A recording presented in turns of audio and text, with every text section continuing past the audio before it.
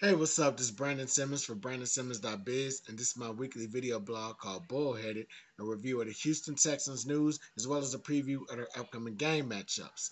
So, this Sunday, the Texans, after coming off a thrilling Week 1 win against the Indianapolis Colts, the Texans will be coming home for their home opener on Sunday Night Football against the Chicago Bears and their number one draft pick at quarterback, Caleb Williams. So, I'm gonna get into that storyline and all the particulars that the Texans had to do for that game. First thing I want to do is give a game recap of last week's win. So one of my first takeaways excuse me, one of my first takeaways from last Sunday is the offense was as good as advertised. um, and it's probably not a lot of surprise to everybody out there, but um, definitely a great effort on all fronts. Um, CJ Stroud threw for 234 yards, had two touchdowns, no picks. Joe Mixon ran for 159 yards on the day. Um, as far as the receivers go, Nico Collins led our receivers in receiving yards with 117. Tied with the lead for catches with Stephon Diggs. Both receivers had six apiece, but Stephon Diggs actually had both of the touchdowns. Tank Dell, three catches for 40. Three catches for 40 yards. Um, Defensively, we did not do too bad. Let's see, we did, yes. Um, we actually so we actually had two sacks in this game. One by, I hope I said his name right. All over the place. So yeah, one by Fatakasi. I'm gonna give myself $2 if I got that right. I should have looked at that beforehand. And yes, I owe myself $2. Uh, one by Fatakasi, the other one by Mario Edwards. Um, Will Anderson, honorable mention for drawing a lot of double teams and saying allowing that pressure to get through. Yes, I did watch post game tape this week. Um, when I say post game tape, I mean Twitter clips. But yeah, big ups to that group. Big ups to that unit. Um, One thing I will say uh, that kind of concerned me a little bit was the pass protection and also our secondary giving up big plays. I think it was like three separate 50-yard receptions that the secondary gave up. And so, a lot of people try to point out, outside of those receptions, um, uh, outside of those receptions, Anthony Richardson didn't do all that well. And, you can make that argument or whatever, but, that's those big plays still kind of kept them in the game, so to speak. So it's all about just kind of tightening that up a little bit more. The O line, they gave up four sacks in this game. And so a lot of people, they kind of said, well, they kind of hinted that Stroud had an off game. To me, it didn't look really off. I feel like it's pretty average, pretty concise or whatever. But as far as like the sacks go, I get it. It's not a. I don't think not either one of those things are an issue. The sacks or the deep plays being given up. I don't think they're a major issue because it's just week one of the season. But I think it should. I think it did cause for some type of concern, knowing that you were really really close in this game because of those mistakes. And so I think they found a way to handle it going forward, and so we should see what happens this coming Sunday. But congratulations to the team getting their first win of the year, opening up the season with a win, heading into this home opener with a win. So this week, Texans are going to be taking on Chicago Bears, as I mentioned. Um, you know, both they're going to have their number one draft pick Caleb Williams starting against our number one, or excuse me, our first round draft pick from last season, CJ Stroud. So that's going to be a big storyline going into Sunday night. Just kind of seeing these two quarterbacks. kind of go head to head, potentially the future of this league, if you will. You know what I'm saying? Um, with Stroud, we've already seen what he can do. His first season in the league. With Williams, we're kind of waiting to see what he's got going coming into the season. So it's going to be interesting. Another interesting thing that might get brought up, and I saw a reporter or somebody that covers the Texans kind of bring it up too as well. Um, how these teams are kind of setting things up for their rookie quarterbacks. And when I saw this game on the schedule, that was one of the first things I thought. How Chicago kind of brought in like all these pieces to kind of set Williams up for like immediate success. You know what I'm saying? They brought in a DeAndre Swift. They got in I think Montez Sweat from Washington last year. They got Keenan Allen. They brought him in during the offseason. And so, you know what I'm saying? They got all these guys that are kind of like, really just coming in to build some sort of team up that'll really help Williams. I'm guessing it'll help him develop, you know what I'm saying, a little bit quicker as they probably seen it do with Stroud. When before Stroud came in, the Texans went out. They got a lot of guys on like 1 year deals and everything like that. So, um, they went out and got a Dalton Schultz, Devin Singletary, different pieces like that. You know what I'm saying? And they just kind of put it all together, and just kind of let Stroud do what he does. You know what I'm saying? So going to be interesting to just see like how that all comes together for them in week 2. Week 1, not so much the greatest of output from those guys, but week 2 should be very interesting. So might as well just mosey on down into that segue. Week 2, Texans are coming home, opening up. Home opener on Sunday Night Football. One of the first of 4, I believe, primetime games this year, and so it's going to be real crazy in that stadium, so to speak. But I'll get into that later.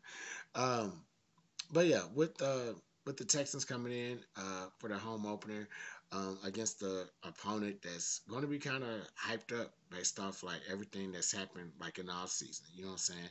Them drafting Caleb Williams and then them bringing all these other pieces in. You know what I'm saying? Them coming off the Hard Knock series. A lot of eyes are going to be on the Chicago Bears. Um, and a lot of eyes are definitely going to be on the Houston Texans to see like, if the hype is really real, So the Texans have to embrace that, and they are going to embrace that, as they have been saying that they've been doing.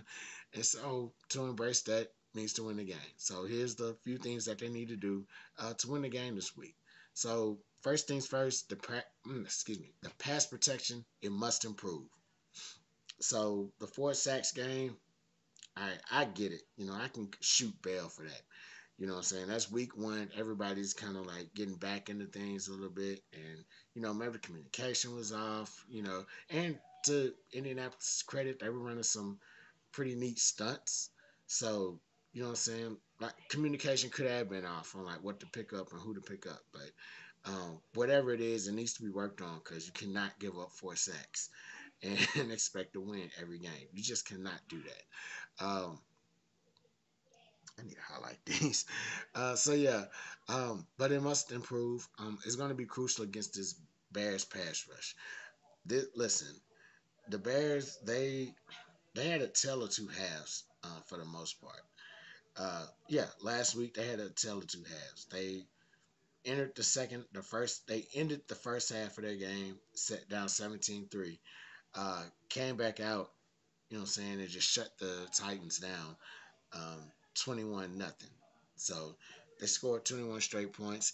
And the kicker here, ironically, I'm saying kicker because there was no offensive touchdowns. There was no offensive touchdowns. Um, I think the first touchdown was by Jonathan Owens, former Houston Texans legend Jonathan Owens.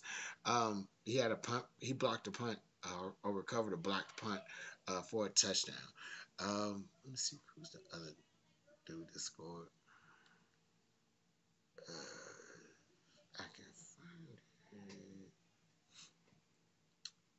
yeah, so what I'm saying, they then Will Levis threw a pick six in the fourth quarter, so that put them up, and they got the 2 point conversion off of that. So it's they had an interesting game last week. Now, mind you, the Titans are the Tennessee Titans. They're nowhere.